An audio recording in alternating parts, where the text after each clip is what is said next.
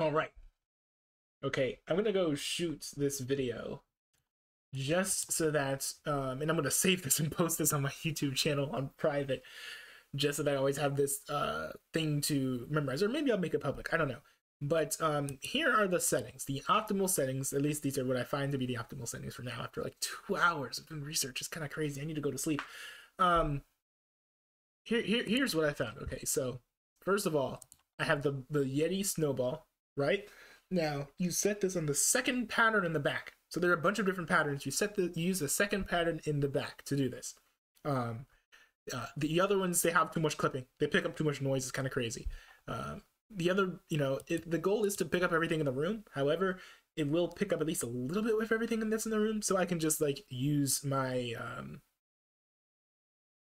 my what's it called? I can use my compressor to just boost everything. Now, do you need to double check the gate?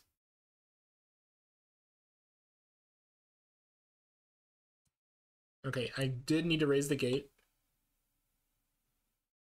just because of the new pickup pattern, but it shouldn't really affect too much. Just it should pick up more of what's in the room, which they need to be raised anyways, because sometimes my siblings would come to the room and it wouldn't exactly catch what they were saying.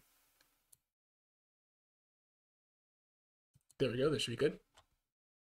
Now, so the pickup pattern 2 is what you set the microphone to.